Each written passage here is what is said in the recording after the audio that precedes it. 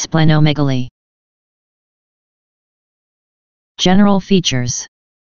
Look for features of chronic liver disease and for evidence of hematological disease, pallor or polycythemia, indwelling tunneled line, for chemotherapy, lymphadenopathy. Abdominal examination. Observe for scars and obvious swellings before beginning to palpate. After gentle palpation in all quadrants to detect very obvious masses and to see if the patient is tender anywhere, examine for hepatomegaly, splenomegaly and renal enlargement using standard technique. Further discussion.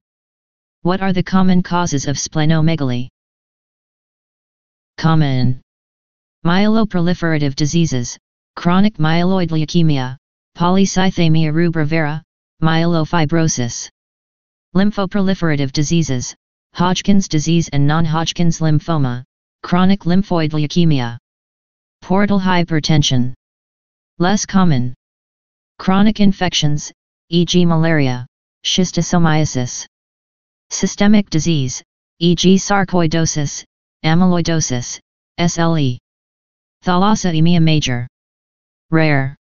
Acute infections, e.g. infectious mononucleosis, bacterial endocarditis, typhoid.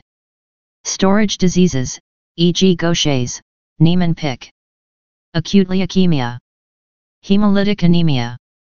How would you investigate a patient found to have splenomegaly or hepatosplenomegaly? Blood tests, FBC and blood film, routine biochemistry, especially liver and bone profiles, inflammatory markers. Radiological investigation, CXR, hilar lymphadenopathy, CT abdomen.